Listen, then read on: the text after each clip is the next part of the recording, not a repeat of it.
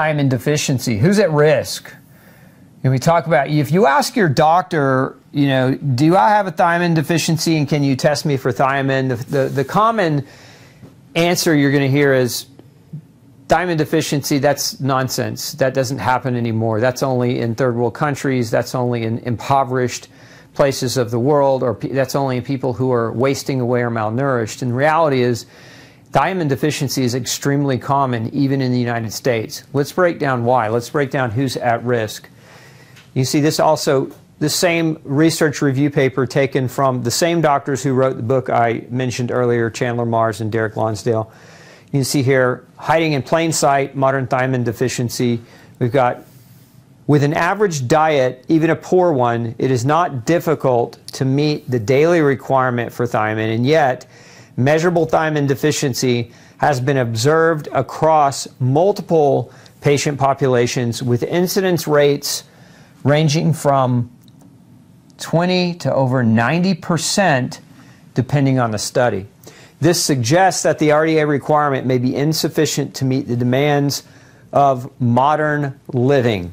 I think it's important for that connotation, modern living, because a lot of people are deficient, not so much because they can't access thiamine from foods that they might eat. They're deficient because of their lifestyles. Let's take a couple of examples here. People who are obese. You see there's a high degree of thiamine deficiency in obese individuals. Here the rate of deficiency ranges from 15 to 29% when tested prior to bariatric surgery. So in the studies that they're citing here, patients that were morbidly obese going in to have bariatric surgery or stomach stapling or bypass, when they measured them going in pre-surgically, thiamine deficiency was present in 15 to 29% depending on measurement. You can see here after surgery, the rate of thiamine deficiency climbs, and with it an increasing risk of something called Wernicke's encephalopathy, which is a neurological damage that's caused as a result of thiamine deficiency. So First, it's important to understand that people going in for bariatric surgery are obese. That's why they're going in. Many of them, up to a third, are deficient in thiamine, and the deficiency progressively worsens after the surgery because when you bypass the stomach, you're affecting digestion and absorption. You're affecting digestion and absorption of thiamine. And you can see here 42% of the U.S. population was considered obese, and this is a statistic from 2018. That number is actually higher today. And 39% of the adult population worldwide is considered overweight or obese. So we're talking about the mechanism of just the fact of somebody being overweight or obese and being more at risk for thiamine deficiency. If you come down here and look at diabetes, for individuals with type 1 or 2, so whether you have type 1 or type 2 diabetes, plasma thiamine was estimated to be approximately 76% lower than in non-diabetic controls. That's a tremendous difference. And so we ask why. Why do diabetics have such lower levels of thiamine than non-diabetics? You can see here in another study, frank deficiency was found in 98% of the study population using plasma and urine samples. They go on to say the mechanisms involved in hyperglycemia are two high blood sugar driven impaired uptake in the kidneys. So there's an impaired uptake of thiamine along with an increased clearance. But there's a few other things that I think that are important to bring up here with diabetics and the diabetic population. And one of them has to do with medication use. Now, diabetics commonly get put on a drug called metformin. And recent research studies show that metformin blocks vitamin B1 uptake in the intestines. So if you're diabetic, we see diabetic levels much lower than non-diabetic levels. It's very potentially possible beyond just the high blood sugar creating a problem with uptake.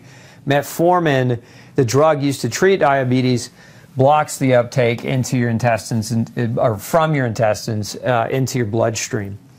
So we also know in the same kind of realm of ideas, understand that high carbohydrate diets play a major role here.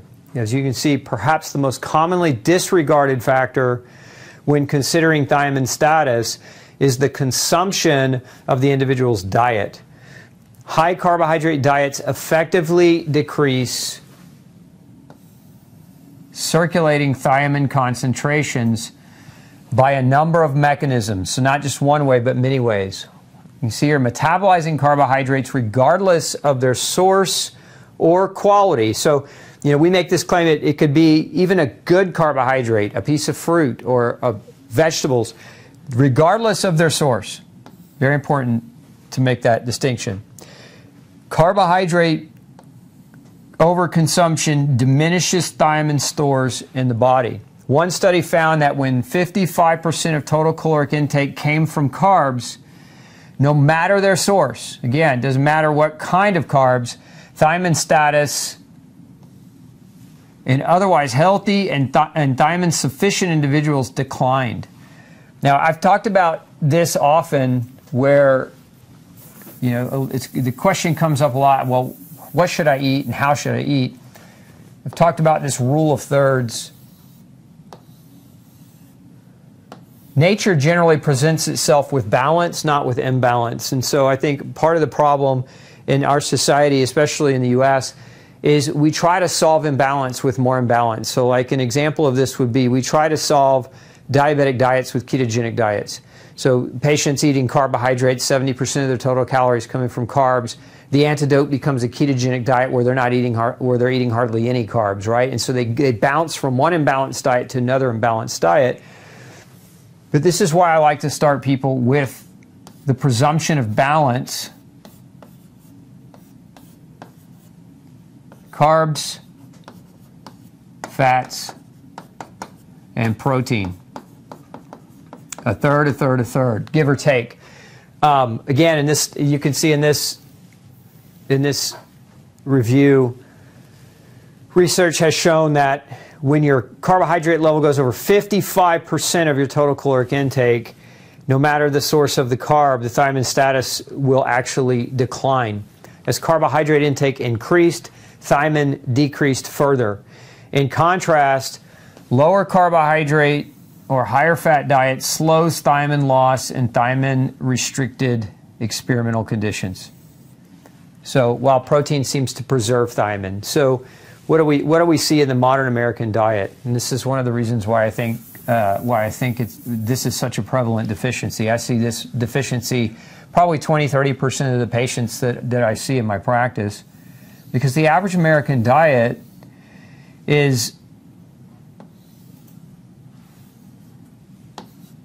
70+% carbs. And it's typically low protein and high fat. And the fat that's being consumed is predominantly seed oils. And so from processed mechanisms. And so you have this super high inflammatory seed oil diet providing massive amounts of omega-6.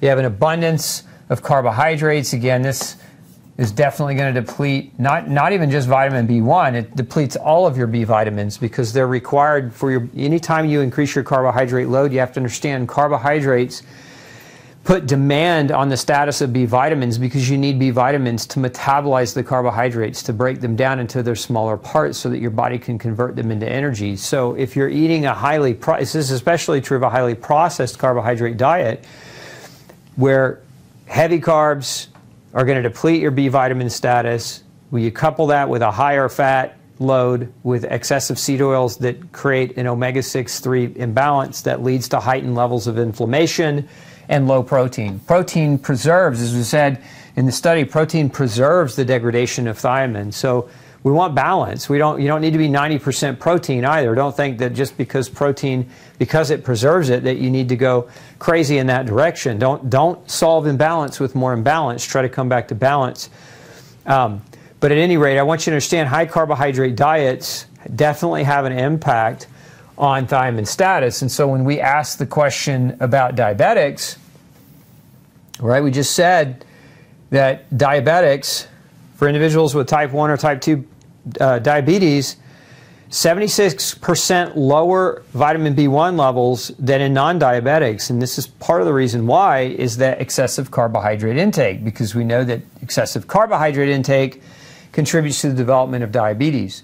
And so these things play together. Now, there are other things in our world that will contribute to thiamine deficiency as well. I think it's equally important to understand. And one of those is food chemicals. In addition to the carbohydrate load, processed food tends to carry a much higher toxicant load than unprocessed and organic foods. Every aspect of commercial food production involves the usage of chemical products that are toxic to the mitochondria. This is where your energy is made inside your cells. Many of these chemicals used in commercial agriculture through the various channels of processing, preservation, and presentation degrade thiamine and other nutrients when consumed. So, this is why we talk about trying to eat whole, real foods that aren't processed, that are in season, that are grown without pesticides and other chemicals, because thiamine is relatively abundant in a healthy diet. It's when you start going the direction of processing and excessive chemical exposure. We also know that alcohol, tobacco, coffee, and tea consumption will impact or affect thiamine status. While chronic alcoholism is a recognized contributor to thiamine deficiency in the form of Wernicke-Korsakoff syndrome, the role of regular alcohol consumption below the threshold of alcoholism. So if you're that person that drinks a glass of wine a night, this is what we're talking about. The role of thiamine depletion below the threshold of alcoholism is underappreciated. Regardless of the amount, the ethanol in alcohol, I think it's important to highlight this, regardless of the amount, the ethanol in alcohol blocks conversion of dietary thiamine into active thiamine. So when you eat thiamine from your food, your body has to convert that thiamine, has to activate it. And alcohol, ethanol, blocks that conversion, reducing thiamine availability by as much as half, 54%. So that glass of wine every night, you're blocking it every night. Is it simply a matter of degree relative to chronicity that determines the rate of thiamine depletion? When consumed regularly, alcohol damages the intestinal mucosa. This is another aspect. So when you damage the intestinal mucosa, you result in impaired absorption and dysbiosis. Now, part of what we're learning is about dysbiosis is that when you have an imbalanced microbiome, one of the important components to the microbiome, so these are the bacteria that live in your GI tract, but the microbiome helps make B vitamins. And so as we learn more about that role of these bacteria, it's important to understand that anything you can do to preserve the integrity of your microbiome has to be a priority in your health. And so alcohol consumption impairs not only the absorption through damage to the intestine, but also contributes to dysbiosis in the microbiome. We also know nicotine in tobacco products inhibits thiamine availability by antagonizing the thiamine transporter in the pancreatic cells. We were talking earlier about the role that vitamin B1 stimulates the pancreas and helps it produce enzymes and insulin. But here you can see nicotine inhibits uptake of thiamine by these cells by greater than 40%, and possibly in other tissues as well. This impairs insulin secretion. So when we think about it, you're drinking and you're smoking, you throw a high carbohydrate diet into that mix. It's like a perfect storm for inhibiting thiamine uptake and a perfect storm for pancreatic damage. We also know that caffeic acid, chlorogenic acid, and tannic acid, these are substances found in coffee and tea, as well as energy drinks for those of you who don't do coffee and tea and think those energy drinks are great. We know that these chemicals oxidize the thiazole ring of the thiamine molecule, impairing its absorption. So drinking heavy amounts of coffee or tea or energy drinks will impair thiamine uptake. And then you add that, most people don't just drink coffee plain or tea plain. Energy drinks are loaded with sugars and other chemicals. But you can see, while the added sugars, flavors, and other substances to enhance taste increase thiamine demand. And they go on to say 62% of Americans consume an average of 3 cups of coffee per day. So, are you one of those? Is that what you're doing? Are you eating a high carbohydrate diet, drinking excessive quantities of coffee, where you're impairing your body's ability not only to absorb thiamine, but you're depleting and overutilizing or burning through your thiamine, and so you're at risk. And again, this is a pretty common scenario. Let's talk about one other area that is very common today, and that area is called polypharmacy. So medications is what we're referring to. You can see here, after the diet, the next most common threat to thiamine sufficiency is the use of pharmaceuticals. Pharmaceuticals deplete thiamine and other nutrients directly and indirectly by a number of mechanisms. Some of this is by design, as with certain antibiotics that target thiamine, and some of it represents off-target effects, such as the blockade of thiamine transporters. As we mentioned earlier, thiamine transporters are blocked by metformin. And 146 other drugs that have tested for this action. There was a recent paper published on mechanisms of many, many different classes of drugs creating an inhibition of thiamine transporters, and so basically blocking their ability for the intestinal cells to uptake thiamine. We also see among the greatest threats to thiamine status metformin, psychiatric medications, which are very common in today's world, metronidazole, which is a common antibiotic and antiparasitic, used especially if you've been to out of the country and you suspect you've picked up a parasite. A lot of doctors prescribe that drug as an antiparasitic, as well as other antibiotics and hypertensives, or hypertensives. You see that also pain medications, non-steroidal anti-inflammatory drugs, acetaminophen, and aspirin. As well, we've got proton pump inhibitors. How many of you have ever taken an antacid, drugs that block stomach acid? We also know that diuretics and chemotherapeutic drugs, so cancer treatment drugs, all can contribute to thiamine deficiency. They go on to say, it should be noted that chronic polypharmacy has become normalized in recent decades. In other words, it's normal for a person to be on 5, 6, 7, 8, 9, 10. I've seen people on more than 20 medications at a time. That's the standard. As a matter of fact, several patients I've seen over the years will come in, and these be people in their 70s, and they'll say, I went to my other doctor, and when they asked me what medicines I was on, I said, I'm not on any. And their doctors just can't believe they're not on medicine. I've even seen people in their 50s where their doctors are like, what do you mean you're not on medicine? You should be on some medicines. It's like, why should we be on medicines? What's the purpose? What's the point if we do it right? So chronic polypharmacy has become normalized in recent decades, even though it's, it really is an indicator of terrible health. And so the additive effects of these drugs on micronutrient depletion is likely significant. So drug-induced nutritional deficiencies, which we've talked about on numerous occasions as it relates to multiple mechanisms.